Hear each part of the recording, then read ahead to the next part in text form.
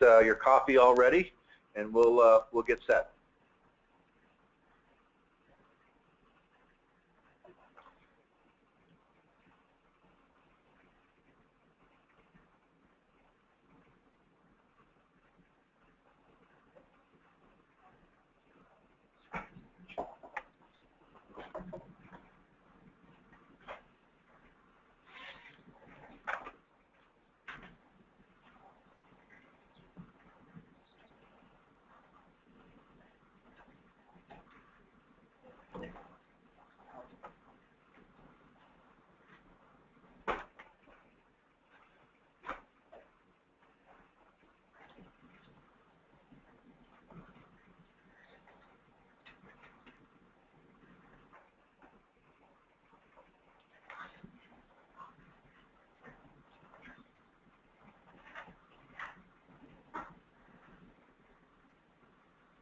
All right, everyone. This is Geoff Esposito. I'm the Governmental Relations Analyst for the Arizona School Boards Association. I'm the one that's been harassing you with all those emails.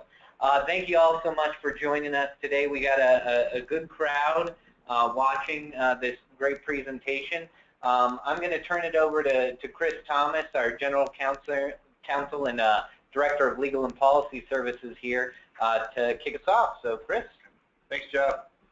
Well, it's great to be with everybody. I know we have a really big crowd for this topic, and this is a topic that, especially this time of the year, is very popular. Honestly, besides the open meeting law, this is probably the topic that I am called upon and asked to present on the most. So, and to make matters, I think even make it more relevant, this is a concept and an issue that continues to evolve. I mean, we have had, I think, legislation that has amended 15511 every session for the last 5 or 6 years. So it's an evolving area of the law, and at the same time, there's no secret that public education and funding for public education continues to be a challenge for us. And so districts are looking at ways to help out their students as best as possible, and going out for overrides and bonds, and because of that, they want to know how to do it the right way. And so what we're going to talk about today is the restrictions on the use of school resources to influence the outcome of an election. And when I present on this topic, what I try to do is, you know, you can find a lot of lawyers out there that will tell you all the things you can't do, and I will certainly do that.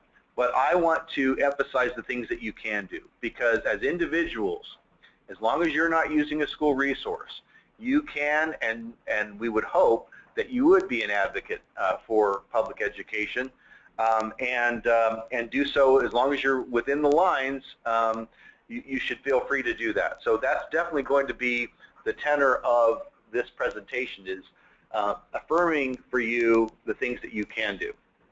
So let's get started. The statute that we're really dealing with. Let's see if we can.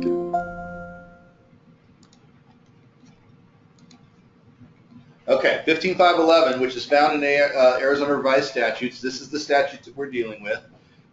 This is not the only statute that comes into play, however. We're obviously talking about free speech rights, so the First Amendment to the Constitution is part of this, as well as some other statutes that relate to advocacy in public schools. So let's go through what the statute requires. First of all, it affects all elections. That means it affects school board elections, it affects bonds and override campaigns, it affects those initiatives and referendum that go on the ballot that affect education. It also, all of those candidate elections, because you know, are also affected as well. So, and what it does in a nutshell is that it prohibits a person acting on behalf of a school district from using a school resource to attempt to influence the outcome of an election. So there's a lot there, and we sort of have to parse it down to understand really the meaning of the statute. So first of all, let's talk about what the definition of influence is, because this did change a couple of years ago, and So what is activity that actually influences an election? And that's where a lot of the rub is in this statute. We have a definition that was offered for us in 2013, still part of the law, that says that you're influencing if you support or oppose a candidate for nomination or election to public office, or recall of a public officer, or you support or oppose a ballot measure, question, or proposition, in a manner that is not impartial or neutral. Now, we have some issues with the statute because when you break it down, there's a lot there. I mean, they tried to include every possible kind of election in there. But, how do you support or oppose something in a manner that's impartial or neutral? Supporting or opposing at the front end supposes that you're not impartial or neutral. So that is a statute that is problematic. I do believe that it's something that could be litigated. Having said that, let's set that aside because this was a statute that was amended when it was amended 2 years ago. I think those that did the amendment, I don't think that they really understood, that disparity or that conflict that's internal to the statute. Is that you can't support or oppose something in a manner that's not impartial or neutral. So let's just set that aside because we do have some other standards that we know clearly would violate the law. And part of that is the Cromco standard, which we will go into now. So this famous case, the Cromco versus the City of Tucson, basically stated that express advocacy can be based on when you advocate, you basically take a communication as a whole, and that communication should unambiguously urge a person to vote in a particular manner.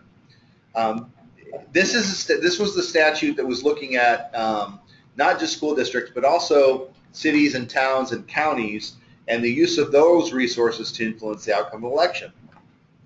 And here's the standard that the Cromco case stands for. It says the communication must clearly and unmistakably present a plea for action and identify the advocated action.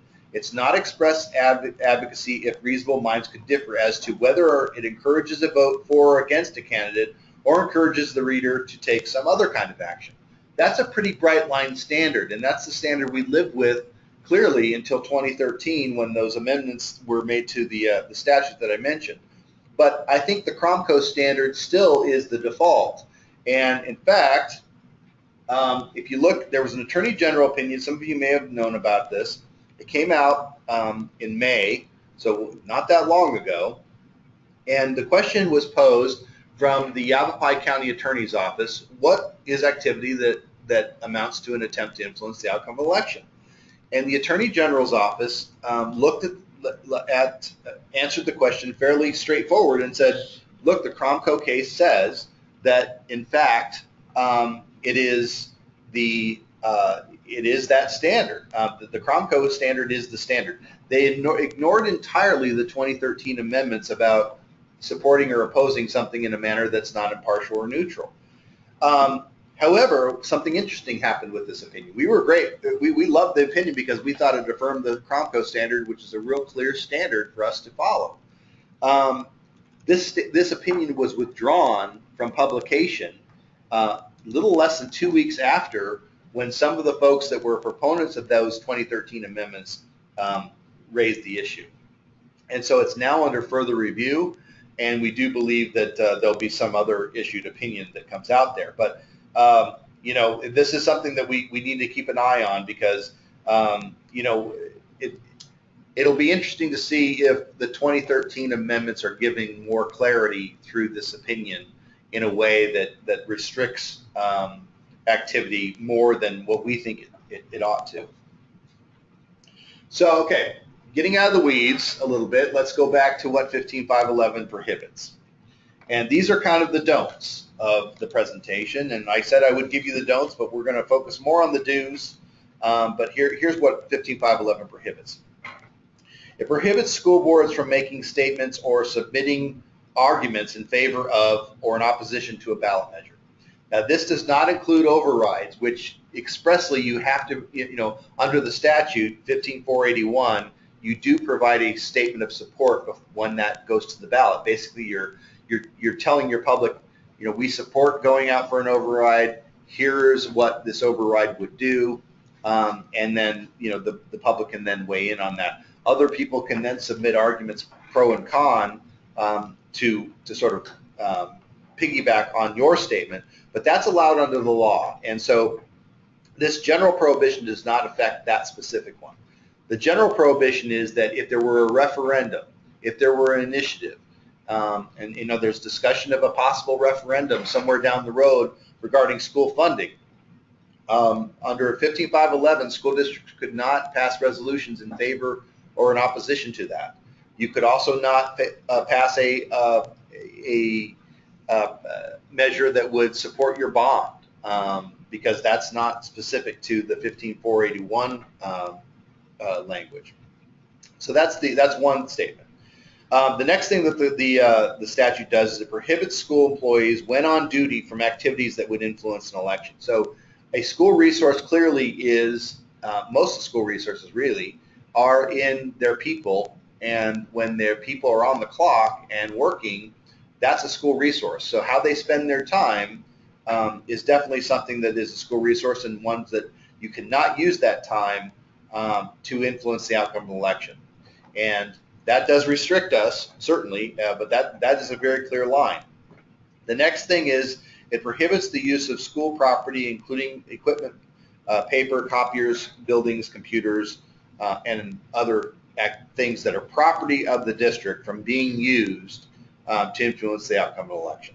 So you can't use staff time, you can't use school property.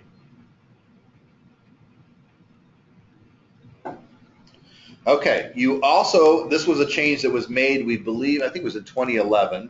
It prohibits school districts from expending funds for membership in an organization that attempts to influence the outcome of the election.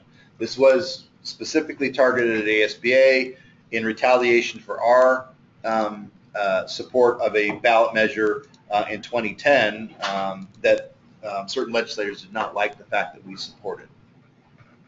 And so now ASBA has taken steps so you can still belong to ASBA and not worry about violating this statute. ASBA does not violate, support or attempt to influence the outcome of an election. We do have the Friends of ASBA, which is as a 501c4 and is not funded out of school dues. They have the ability to do that, but not ASBA itself. So we have complied with that law, and you can belong to ASBA and not worry about you not complying with the law by belonging to ASBA. It also prohibits students. By the way, I should say that I have gotten this question before. What if you belong to a chamber of commerce and that chamber of commerce does attempts to influence election? They endorse candidates, they give money to campaigns. Well, again, it's the same analysis. If it's directly that chamber of commerce that you belong to, that would be a violation of the statute. If it is a political arm of the chamber of commerce that's a separate entity, that would not be a violation of the statute for you to belong to that chamber of commerce. It also prohibits students from being given campaign material intended to influence an election or material intended to influence the outcome of legislation.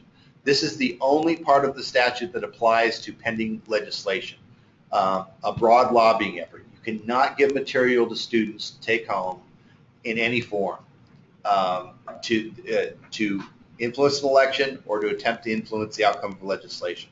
This is a hard and fast rule, and so I do get this question from time to time, especially this last year when we were getting a lot of questions about the budget, whether or not information that was intended to be help with the facts whether or not that information could be given to students to take home. And my answer is the same every time. I would never give anything material to students, whether it's an expressed call for advocacy or it's just implied through the selective use of facts. Okay, here's a new law. Like I said, this statute has been changed every year since, for at least the last 6 years, and this is one that did pass, and it basically says that district promotional expenditures that occur after an election is called through election day, if it's not a routine school district communication, that could violate the statute. So what are we talking about here? Typically what we're talking about is a promotional campaign that supports the district, or at least says positive things that are happening in the district, timed in such a way to influence an election that's pending. And so if it was part of a routine communication, something that you put out a quarterly newsletter or a yearly newsletter, that would probably be okay, but you can't just put out a newsletter like that timed right around the election, and because even if it doesn't have an express call for advocacy to vote one way or the other, under this provision that was passed this past year, you may violate the statute. So my advice on following this one is to keep those communications regular. You can always say the good things that are happening in the district, but don't do it in a manner and in a way that that is timed to influence the outcome of the election. So also, next, what does 15.511 prohibit? It prohibits the rental and use of a public facility by a private person or entity that may lawfully attempt to influence the outcome of an election. This has to do with, a lot of times we have back to school nights, or we have other nights where we invite the public to be part of an event. This prohibits a group from renting that public facility at the same time if their use is to influence the outcome of an election. And again, you can see some of these definitely, we know that there was some instance that happened that they wanted to make sure was now covered under the statute, and this is one that was like that. So if you have a back to school night, you can't allow the PTO to rent the room next to the back to school night, next to the cafeteria at the same time. And the last thing is, it's important to know, what is 15.511? The cost for violating 15.511 changed quite a bit in those 2013 amendments. It went from a $500 fine per violation to $5,000 fine per violation.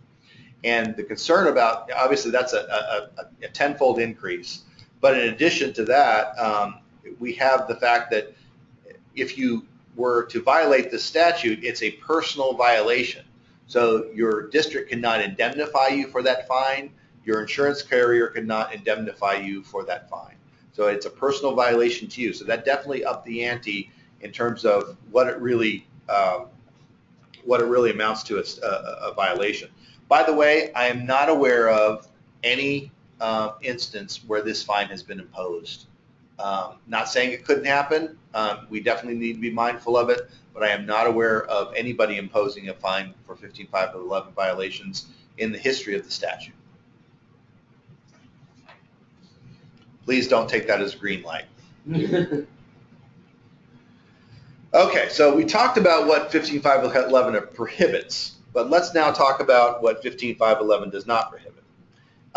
Because while the fines have never been imposed, remember that the real penalty for 15.511 violation is just the specter of an investigation, of a publicity that would really undermine the debate that ought to happen with regard to the override or bond or whatever the elections issue. It's a distraction that might actually hurt the possibility that it passes. So that's the real, I think, penalty here that's unspoken. So we want to make sure that if people are out there advocating on an individual basis without using a school district resource, that they do it the right way, so that we don't have the specter of a allegation of a violation.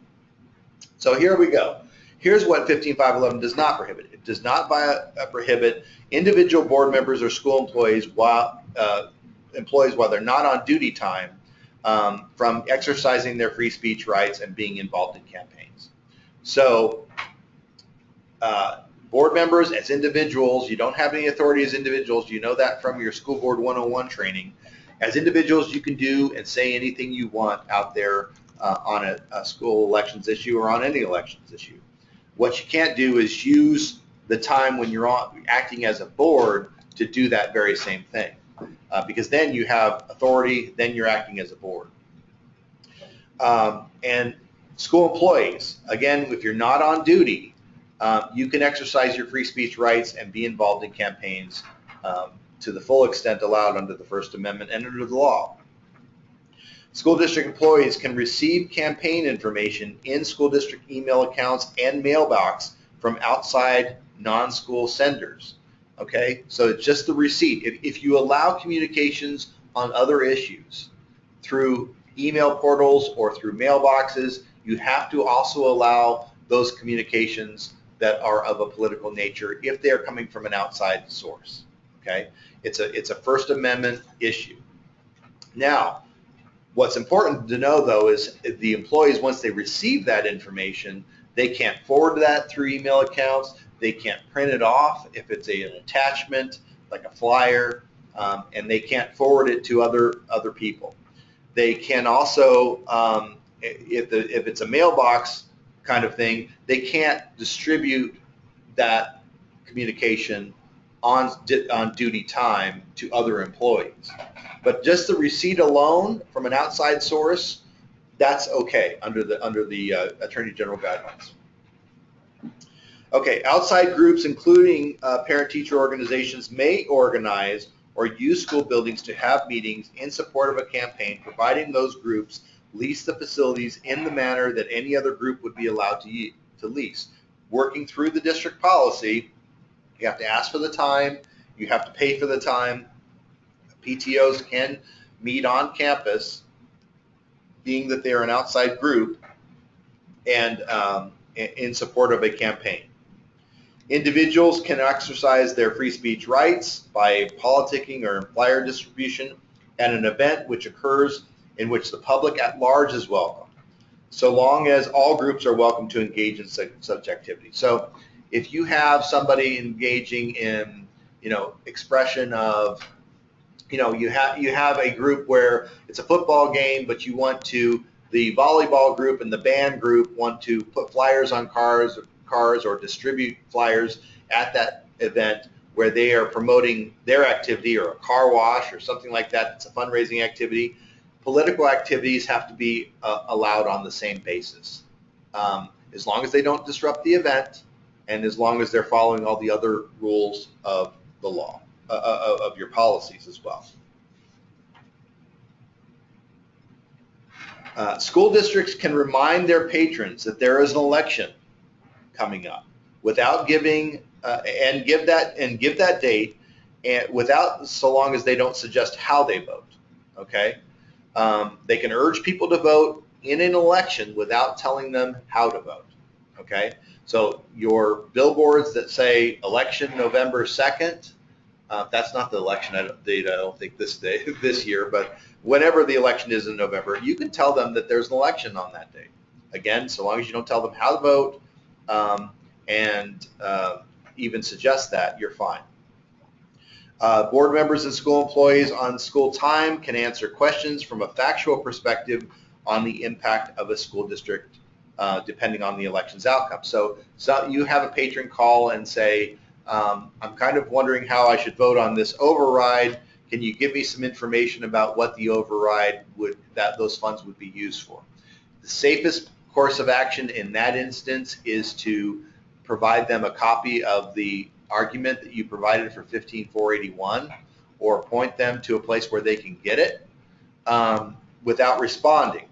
Now, what you don't want to do is skew the facts such that you're not giving a complete picture of what, in fact, the election would be. Because on one hand, yes, would the money go to some worthwhile uses? Yes, they may. But there's an issue as to whether, would your taxes go down if the override did not pass? Eventually, yeah, probably they would. And so you want to make sure that you gave those facts as well. So you want to make sure that you stick to the facts, use that 15481 argument when you can. Okay, so here's a big question that comes up, and it comes up all the time, and it's coming up with greater frequency. When does 15.511 apply? So not only what is an attempt to influence, but when does the statute apply? Because remember, it's about an attempt to influence an election. So this is something lifted right from the guidelines. It applies to activities after an election has been called. Certainly, we know that. But it also applies to activities that occur before an election has been called.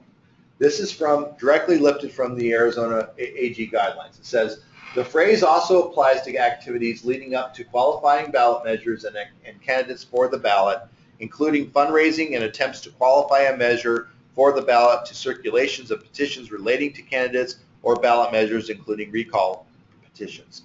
In other words, it's not a free-for-all before the election has actually been called by the board. The activities that lead up to that moment are under scrutiny under the statute as well. So, and again, I know that some folks have a different impression about that, but I'm telling you what the Attorney General guidelines state, and how I believe the legislature would view it if activities prior to an election were done clearly in a way in an attempt to influence and shape that election. We would have amendment to the statute for sure. Here's also the rub, and I sort of just throw this out there as kind of a question. The 2015 amendments, which I just mentioned, that were in House Bill 2613, I don't think this was intended by the statute. In fact, I'm sure that it wasn't intended by the statute. But they define routine communications. That statute prohibits you from doing communications, promotional communications, but after an election has been called and before the election. So they seem to be drawing a line between when the election's been called and before the election is some magical time, when the Attorney General guidelines have said that's not a magical time. So the issue is, does this get muddied a little bit by these amendments? I think one could argue that it has been, because something seems to be magical about the time when we call the election. My advice is still to proceed, however, that activities that are before the election has been called, if they would be a violation after the election would be called, will subject you to at least an allegation of a violation, and I would certainly, to be on the safe side, urge you to avoid those. Okay, so this is a statute, though, that's very short, and where how you learn the most about it is to really look at particular scenarios and whether or not something is a violation or not a violation. So really, the bulk of my time is going to be talking about frequently asked questions that we have with regard to this statute. And I would encourage you to submit a question of your own, because again, this is where how we learn the most, is when we're testing out the statute and certain activities that may be a violation. So here's the first one.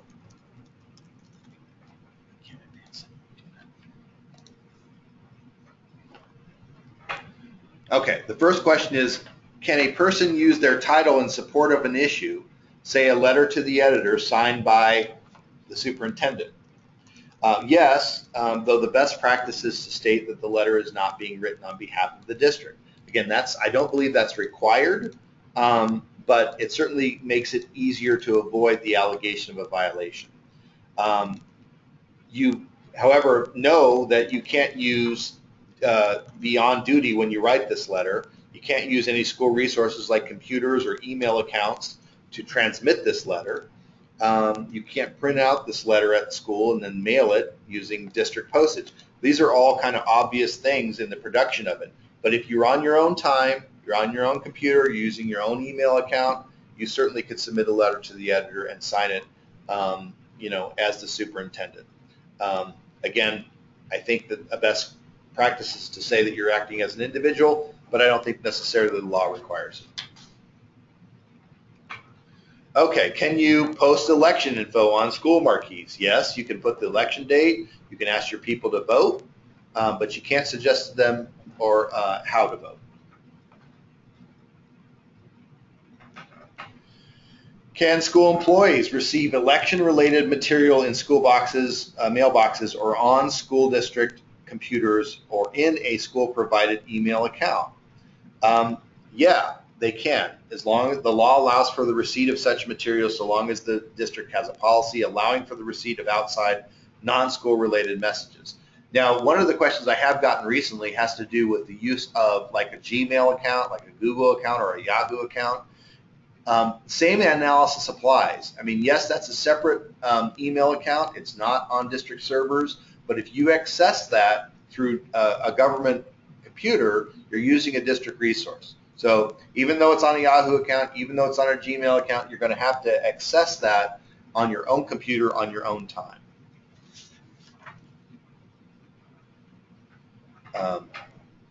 The other thing is, and it's real easy to do, obviously, with email, is things go viral really quickly, and that's part of advocacy. You want them to go viral, but you can't use the school district resources to make that happen. So school employees can't forward those emails to anyone. They can't print out those messages on district printers or using district paper. So a good practice when you do send, if you're an outside group and you do send something into to employees under this provision, is provide some suggested language on the bottom that says, and I provided that for you there, where it says, please don't forward, please don't print, please don't use any school resources to influence the outcome of the election. It's a disclaimer that I think is good to have at the bottom of your emails. So can a parent or employee have a political or election-related bumper sticker on a car in a parking lot? Yes, this is specifically allowed under the Attorney General guidelines. Where this has become an issue is is there a breaking point? I mean, if you put up actual yard signs as your sunshade in your car, or if you have decked out your entire car in pro-election messages, are those allowed? Well, at some point, there may be a slippery slope to a violation, particularly if you park the car in a prominent place, you do not move it, and the district approves or gives you special access to showcase the car. Clearly, that would be using a school district resource. But the question is, do we cross a line at some point between individual expression and district-sponsored speech? And I think that the yard signs as sunshades are okay. I think that's along the lines of a bumper sticker. I think that where we have a problem is if you have a prominent parking space, you're giving preferential parking space, or if the district looks to like it, endorses that speech in any way.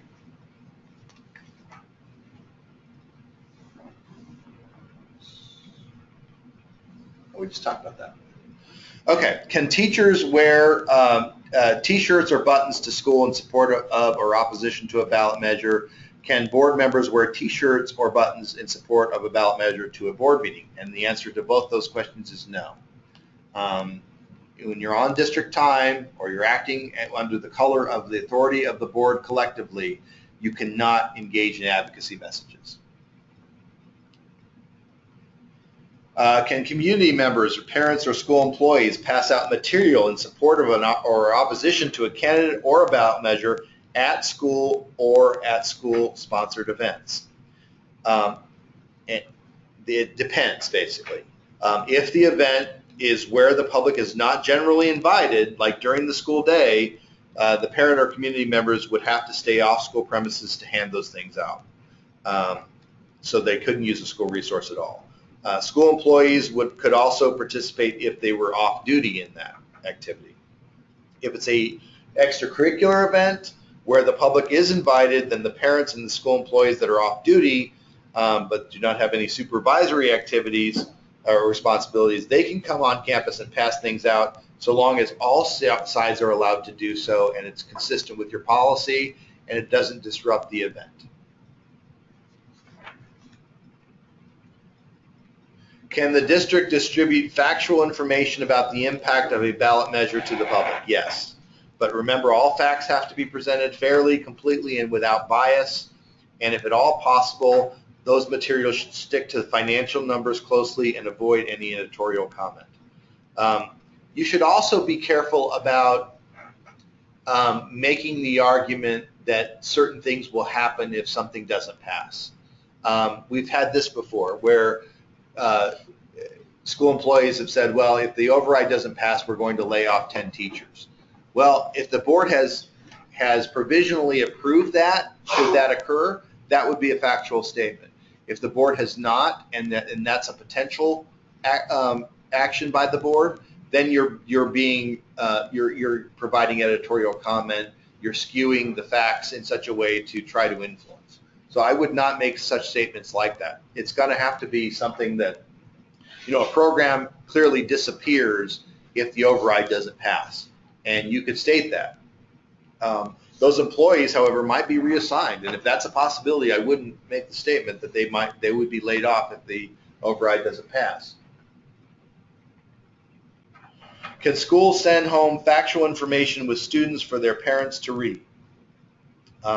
This is one where the law is very clear. Even though it's factual, I would not, if it could be in any way seen as an attempt to influence an election, I would not use students as the conveyance to get material to parents. Even if it relates to the election or legislation, I would not give that to parents. I would find some other avenue, either through the regular mail or through email, not through the students, to get that information out. But I just think that there's such a bright line with using students as a conveyance that I would avoid that. Can teachers, school staff, or administrators discuss their support or opposition to a candidate or issue-based ballot measure during the course of the school day and at official events? Well, this is a free speech issue. Teachers amongst themselves can talk about the news of the day. The fact of the matter is that it would be probably a violation of their free speech rights to preclude them from doing that. However, that's different than organizing. That's different than having a rally or an organizational meeting or a promotional meeting during the school day where the teachers or the employees are on the clock. Now, the door may be open there, though, if it's during the school day and the teachers are on a break where they don't have any duties. That would be different. Remember, that's the bright line. Is if it's at school events or during the teaching day, or during a teaching period, then you are limited because that becomes government-sponsored speech, and that's what the statute precludes. Now, could you have an elections kind of discussion with your students where where your opinion was offered? I'd be very careful about that, but you certainly could engage students and have students be part of the engagement process, because that's what we want to encourage, without telling them how to vote or suggesting that they tell their parents to vote in a particular way. All of that's okay, but you just want to avoid the statements where it's clearly an attempt to influence. Can school buildings be used by outside groups for campaign-related activities? Yes, absolutely they can, as long as that facility is rented at the going rate under the district's community use of facilities policy. It's found in your policies. It tracks the statute, which is 151105. And again, this includes parent-teacher organizations. Now, I know parent-teacher organizations typically meet for free on school district premises as they're having a regular meeting. However, if the purpose of that meeting, any part of it, is to influence the outcome of the election and to discuss the election, that changes the nature of that meeting, and you can't provide free use. You've got to require that they rent the facility for the time, at least, that they are going to be talking about the election. By the way, if an anti-group side wants equal time and they're willing to pay their price as well, they've got to be given access as well. Can a school district or school have a campaign forum on ballot measures or candidates where all sides are represented? Absolutely. That's specifically allowed under the Attorney General guidelines. But remember, and you don't have to have any rental charges in that at all. as long as all sides are represented. The question I always get about this is what happens if one side was invited to participate, but they're not there? I think that changes the event from a forum to an advocacy session. And so you're going to really have to shake the bushes to find somebody to represent the anti-side if you want to use the forum exception. If you don't have that, I think you're under the general rule where you've got potentially an advocacy situation, and you want to make sure that that the proper rental charges have been applied. Can the band or cheerleaders perform at a ballot measure rally? Yeah, they can, but they've got that participation has to be fully voluntary. It can't be during the school day, and the students cannot be provided for district paid for uniforms for that purpose or instruments. So if they own their own instruments, they rent their own instruments, they bought their own clothing, then certainly they could do that. Can teachers take parent emails and send a pro or anti ballot measure message from their own computers at home when they're not on school duty? Yes, I believe that they can, but the email addresses themselves have got to be obtained through a public records request. So if that is indeed a public record in your district and has been deemed it so, that teacher, even though they have access to those emails in some other way, should at least make a public records request and go through the proper channels to get them. Once they have to receive them, they can indeed send that email to parents using an outside email account. They can even identify themselves as a teacher. The best practice would be that they state clearly that they're not acting as the teacher, they're not being paid for it, and they're not acting on behalf of the district or the school.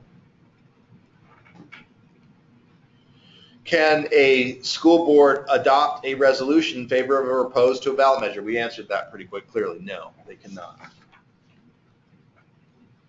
Can civics educators discuss ballot measures as part of a kids voting program or other type of program to teach students about the political process? Absolutely they can. So long as the instructor follows the curriculum that is neutral in its approach, while the students engage and they offer their opinions, they certainly can do that. And it could be about, school elections as well. The students are free to exercise their First Amendment rights and state what they believe. Now, one of the questions I have gotten before is if as part of one of these activities we urge students to write a letter to the editor in support of a ballot measure or a candidate, that would be fine, so long as it's not coordinated, no one particular point of view is pushed, and if the student takes a contrary view, that student has to be made to feel every bit as welcome as those that are promoting a different view. Can voter registration material be given out by schools? Yes, but that material should be available all the time, not just around the time of an election, not in connection with any kind of particular advocacy effort. If a school gives out space to an outside group for free under the community use policy where the activity supports the school's educational mission, can that outside group allow campaigning by a ballot measure? I think I talked about this already. No, they can't. If the focus of that particular meeting is an advocacy focus, then that has to be, you have to go through rental and they have to pay compensation for that. Do 15.511 restrictions apply to charter schools? Yes, they do. In fact, while most of Title 15, there's no reference to charters other than those statutes that apply to charters specifically, 15.511 specifically makes reference to charter schools as well. So they do have to follow all of these rules as well as all school district or neighborhood public schools. Can pro-ballot measure signs be placed on school campuses on election day if the campus is being used as a polling place? Yes. What you've done is created a limited public forum. And so those signs, as long as they adhere to all the regulations with regard to those signs, have to or can be displayed even though they're on school premises. I think there's the 500-foot rule or something like that. As long as it's everybody is given the same access, that's okay. But only on election day, not on leading up to the election day. Can students attend ballot measure rallies held on school campuses? Yes, but their participation has to be voluntary. The information about the rally cannot be distributed using school resources or during the school day.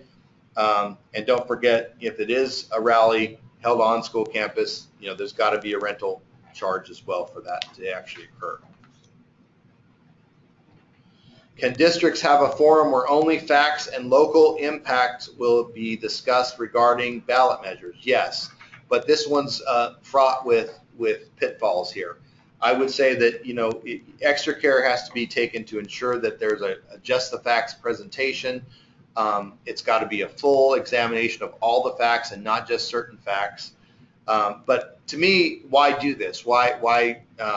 Because I think it's a real dangerous thing to do. The safest thing to do would be to have an issues forum, have all sides represented, and then you don't have to worry about any of the statements or selective facts coming out that is skewed in such a way that it has an advocacy message. Can education organizations endorse and support ballot measures? Not if they have school districts as dues-paying members, they can.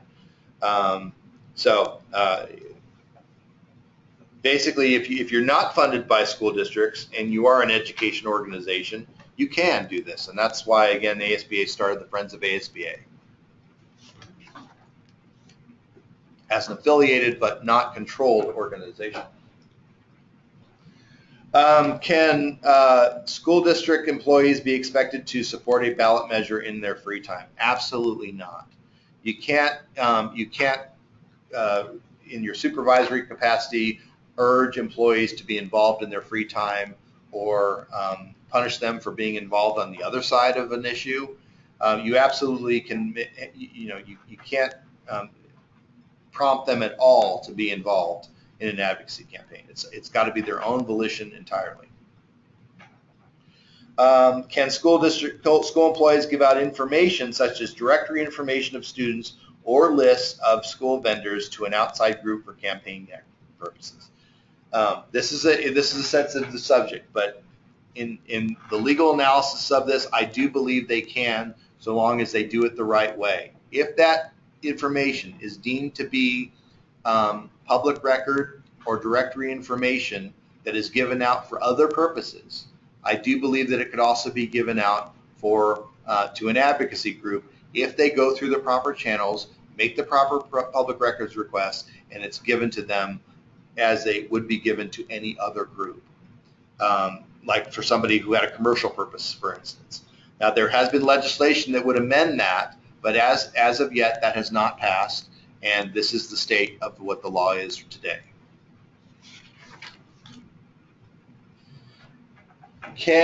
Last question, at least the last question that I've got prepared. Can a campaign or school district poll, can a campaign or a school district poll to determine message and targeting? Well, that depends on the type of poll. It's one thing if you're contemplating going out for a bond or an override election and you want to find out the kinds of programs and uses that folks would support, that's okay. However, what you would not want to do is do a push poll. When you're essentially trying to do is prompt people to support something. It's in the guise of a poll, but what it really is an advocacy message attempt to move people to one side or the other. And what is that? Well, it's one of those things where you know it when you see it and when you hear it. When you hear a push poll, a classic push poll would be the commercial to say, call President Obama today and tell him you oppose a particular thing. And that call, is really an attempt to oppose, and it's done in election time. So what, in essence, it's a negative campaign against the candidate. So that's one where, you know, we know it when we see it, and those kind of messages using school resources would be seen as an attempt to influence, even though they may be allowed under campaign finance law. So, okay, well, let's get to your questions, because I'm interested in seeing what you've got. And actually, Chris, I wanted to make sure you all checked out these resources for other questions or information. You know, the recorder's office and the county superintendents oftentimes are pretty good resources for these things beyond here. So here's some contact information and some URLs. And just I'll leave it here for a second while we pull up your questions. If you want, make sure to fill out the box there with questions here. We've got some here already. There's one here. What about giving students campaign materials outside of school hours and off-school property, and what if those students are voting age? Okay, well, the danger of giving students material even off of school hours and off school property is that the district is still responsible for the students to and from school. And so I do believe that I would not advise that you do that. If it's a district doing it. Now, if it's a PTO doing it, they can do that, but the district itself should not do that. So does that mean that school employees need to check each and every group that they might be a member of? Well, the difference is, okay, so we have different kinds of organizations in the state. We have an organization where, like ASBA, where the district itself is a member. We have other organizations in which, you know, the actual employee is a member, but the district may pay the dues. Where the district pays the dues, that's a little different. I think the analysis would be a little different, but even so, I know that ASBA, the school business officials, and the school administrators have all complied with 15511, even though I think it's, you know, that it's an open question as to whether or not those amendments apply to them in the same way it does to ASBA. Right. Is teachers' prep time or break/lunch considered their own time? Prep time, clearly not. That is not their own time. But if it's a break time where you have no supervisory duties whatsoever, and you are free to do what you want, then you can engage in political activities at the same time. But remember, you're going to probably be engaging somebody else as well, and you also have school resources all around you. You just can't use any of those. But your time itself, you can engage in political activity during that time if you have no responsibilities during that time. I think you kind of covered this one, but it's popping up a few times. What defines the time of a student? Okay, the time of the student would be from the time they leave their house till the time they get back to their house. Now the time of an employee, that's a different question too. That's defined by at least at a minimum the professional day, as it's defined in your policy, but it may extend beyond that depending on what kind of job you have. Clearly, principals and superintendents don't exactly have 7 to 4 jobs, so that it's urged that if principals or superintendents are engaged in political speech, even if it's outside of those times, that they, other than say weekends or nights or something like that, that they actually take leave time to engage in that. That happens a lot sometimes when you have like a Chamber of Commerce or a Rotary meeting. You certainly could attend and advocate, but you'd want to take leave time to do that. Can flyers be dropped off by parents at schools or by advocates at schools to be distributed in staff mailboxes? What they should do is distribute it themselves. They should ask for access to the mailboxes to distribute. The problem would be if you just drop them off and somebody else distributes it, that somebody else is probably on the clock, and you would have a violation. What you'd want to have is access to distribute them yourself. Can an association PAC be a guest speaker at a staff meeting? Not if the intent of their speech is to advocate for an election. All right. Can a student's voice be used to make a robocall reminding the community to vote? Sure, as long as the student is not compelled to do so, they don't record it during the school day, and it's completely voluntary. That would be all right. What if a parent organization does a short statement for the ballot measure during their meeting? Does that organization still need to rent the facility, or does the exception come into play? I think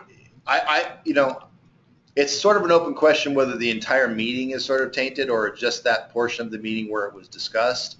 I think you'd be on safe ground to say that just the portion of that meeting. I attend my own daughter's PTO meetings, and we've had that happen. We've had somebody come on to advocate. They're fairly benign, but they do it, and it's fine, and they pay for the rental charge just for that portion of the meeting. Can employees have their vehicles with glass paint with their glass painted parked on school property with support or opposition message? Okay, this is the one that's open for interpretation. My opinion is that they can do that. It's just like a bumper sticker. The question would be does the district support that in any way? Do they give them preferential parking? Do they, does the employee park it and just leave it there in front of the school for the entire month of, October? Those kind of things would be a violation. But just coming to and from work and you have some pro-election messages, I believe they're allowed. But I will tell you this, if you're looking to avoid the allegation, and that's your standard, that is one that people will not understand. As people come on your school district campuses, they don't understand that that's your own free speech and the district is not sponsoring that. So you'll get an allegation, you'll win, but do you want the allegation? That's what you got to ask yourself. Can pro-override signs be put across the street from schools but not on school property? Absolutely. Sure. Are teachers allowed to collect parent signatures for a candidate's petition for office while on school property but after school? Are teachers allowed to collect parent signatures for a candidate's petition for office while on school property but after school? That's a tough one because the parents are very much going to see you as being a teacher and acting on behalf of the school. I think what you could do is to say that, look, I'm doing this as an individual, not as a teacher, and not under the instruction of the district. You're free to do this or free to sign it or not sign it. I think that would give you a little bit firmer ground, but I am uncomfortable with it. If you're a teacher on school district premises and you're engaging a parent who's going to always see you as that. Our parent, this is a big question that I've heard a lot. Are parent council 501c3s or PTSOs, PTAs limited to what they can or do or not to promote overrides? That's a great question. Yes, they are, but not under 15511.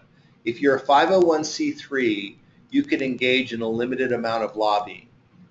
That typically amounts to about 20% of your budget can be spent on lobbying. So if you created a PTO and called it a PTO and made it a 501c3 and spent all of your money on an override, you're going to have a problem with the IRS. But if it was a limited amount of your funds, basically influencing an issue-based campaigns amounts to lobbying. It's the same thing. What if a student organization wants to advocate for an election? How would this impact the club sponsor? Could they get in trouble if their students are active? Yeah, that's a troubling situation because again, it is a school-sponsored activity, and at the same time, it's school. It's in students acting on their own, but when you have a school sponsor, you're given free access to the school facilities.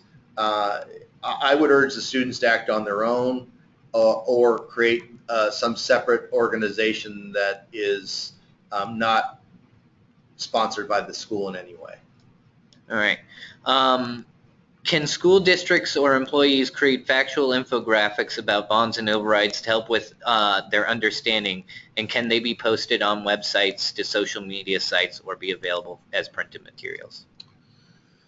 They can do that, but at the same time, again, watch for the selective use of facts and watch for, I wouldn't post it on your social media site. They can post it on their own. And I would also, again, watch making that a class activity where, that they're asked to do this. Because if it's something that you're prompting students to do, and they believe there's a right way and a wrong way to do it, then you're putting the district really at risk.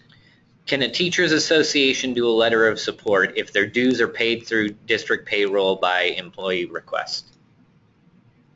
Yes. Okay. Will a hard copy of this be available for download? So yes, we'll have both a recording of this presentation and a PDF copy of the PowerPoint available on our website a little bit later. Can non-employee collect mail-in ballots at schools? Yes, they can, but they can interfere with the function of the school, and it should be done in a way that is sensitive to the fact that there's school going on.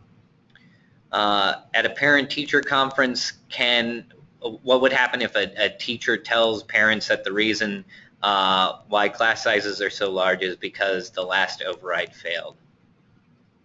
That's not a violation. Now, if they coupled that with this is why we have to pass the next override, then we've got a problem. I would, however, there's a professionalism issue there. I would urge them not to say things like that. However, I don't think it's a violation of 5511. School administrators' work is less defined than hourly employees. Is it acceptable for administrators to work to influence an election after the quote-unquote normal workday has ended? Well, it depends on what it is. I mean, if it's just routine acting as a voter, acting as an engaged citizen, I think you can do any of those kinds of things. Where I would, if you're going to go there as an official capacity, however, say again to a Rotary or Kiwanis or something like that, or some function where you're speaking as a principal or a superintendent, just to make it clean, I would ask for an hour off, just to make it clear that you weren't acting on behalf of the school.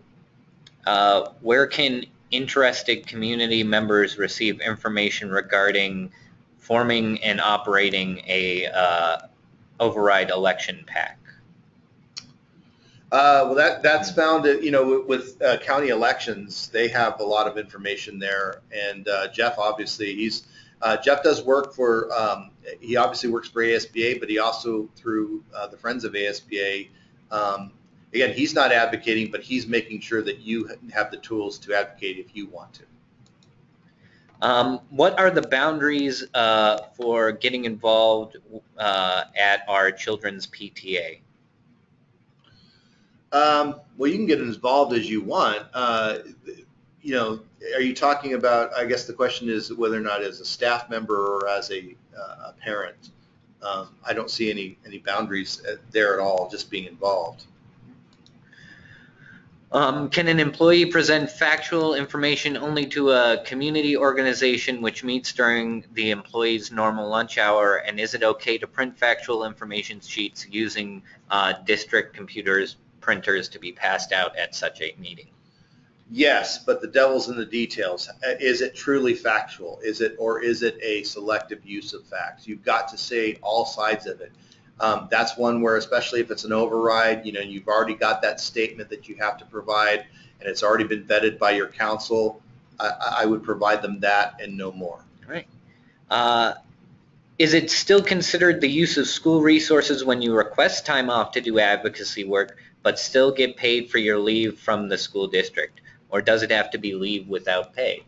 It does not have to be leave without pay. That's your own time. Even if you're getting paid, that's part of your, you're free to do other things. You're free to engage in a political activity. All right.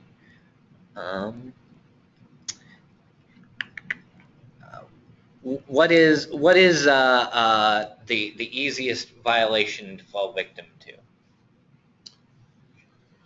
The easiest violation to fall victim to is clearly the, to me it would be, that engagement of a parent as a teacher, you know, hopefully it's a friendly conversation. It's a comfortable conversation, and the parent is going to say, you know, hey, I see that we have this override. Can you tell us how it would affect you? And if you said some statement about how it's really important that we pass this because, you know, I got 3% raise riding on it or whatever, that would be an easy violation. You just have to know what hat you're wearing at a particular time. And I think this will probably be the last question. Can board members on their own time hand out pro-override flyers at football games and sporting events? Absolutely, as long as you're doing it consistent with how other people are able to do such activity and you're not disrupting the event. All right. Great. Okay, well, thank you all for participating in this. Hope it's been helpful. If you, we continue to be a resource. Obviously, Geoff's the resource for you in your advocacy efforts. But if you have other questions for me, I'm happy to answer them if I can. We want to just end by saying, look, 15511, while it definitely has teeth to it, and it does restrict the use of school resources by somebody acting on behalf of the school district, does not preclude you from being an advocate and for supporting public education, so long as you know what the rules are. And we urge you to know what the rules are and then get out there and do what you want to do.